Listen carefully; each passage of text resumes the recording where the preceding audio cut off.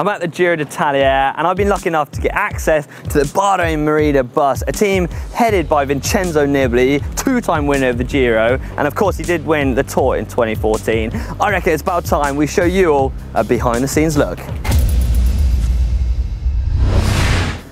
And before we get on though, sponsor Conti have sorted them out with bus tyres as well as bike tyres. Whew. So as we walk on board, we're met by two seats. This is #1 seat, and that's normally reserved for the director sportive, so he knows where he's going, he can chat to the bus driver and also the riders if they need him. But if a rider does well on a stage, then he normally sits up here. And if you've seen the Tour or the Giro, you've got the teddy bears or the flowers decorating the front dashboard. Then you get onto the next seat, the most important seat in the bus, and that is of course the bus driver's seat. And on the front here, he's got the Garibaldi. This is the Bible of the race, and it's really got absolutely everything in, from hotels like there to the stages, basically anything you need to know, this will have it. And he's actually got two here, so I'm guessing this is for the direct sportive and that's one over there is for the bus driver. So straight away we're met by 9 seats. These are like first class seats in planes, not that I've ever used one. Right, I reckon I'll take a seat in Vincenzo Nibali's.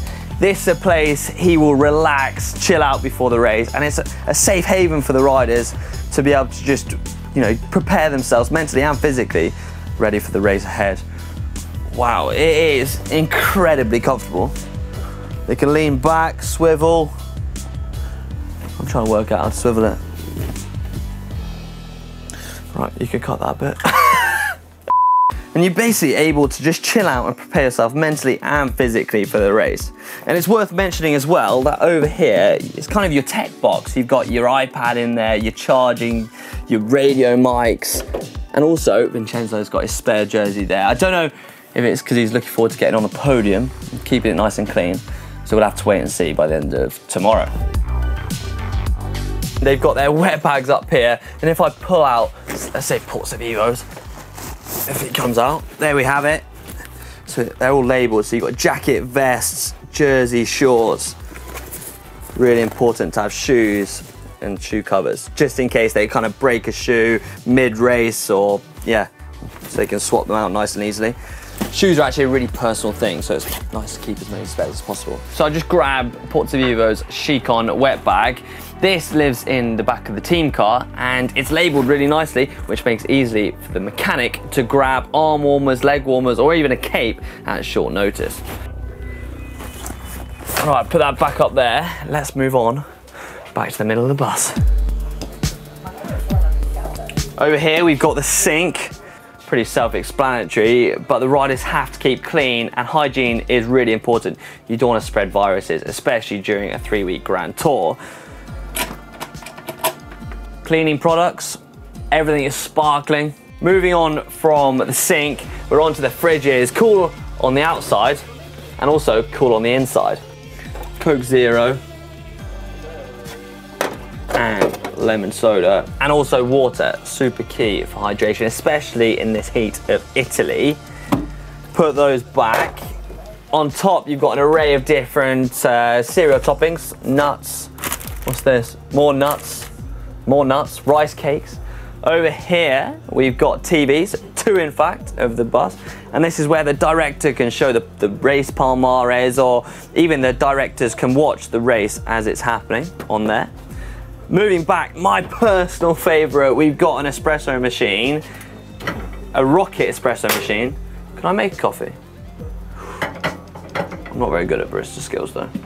So you got rocket espresso. Italians love their coffee, and I think all cyclists do in fact. So having a proper coffee machine is imperative on a team bus. Down here, microwave. Let's look inside these. Look at that, what have we got here? So these are all the espresso pods.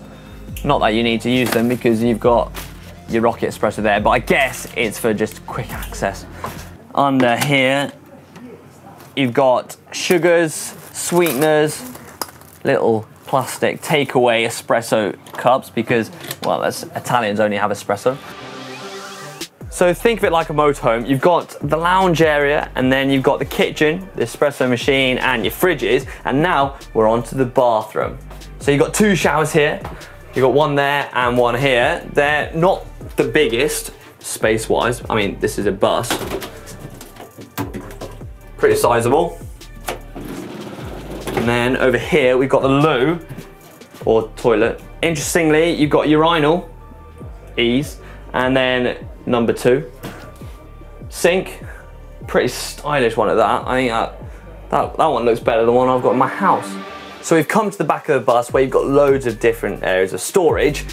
Let's have a look in here. Right, this is where all the nutrition products are stored. So you've got the gels, you've got gel shots, you've got whey protein for recovery.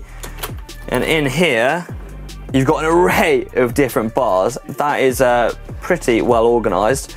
And this is where the riders can come to the back of the bus before the stage and grab a handful of products like that, put in their back pockets. Moving right to the back. Oh, they've left me a hat. I'll be the Bahrain supporter for the day. Super nice, comfortable area where you could just relax at the back of the bus. It's actually a really nice area to be in. You've got another TV, so you've got 3 TVs in total. And in here, I'm pretty sure these are the radios. Yes, I'm right. Radio's also a really important part of the races, so the DSs can talk to the riders during the race. And also, the radios for the buses and all the team vehicles.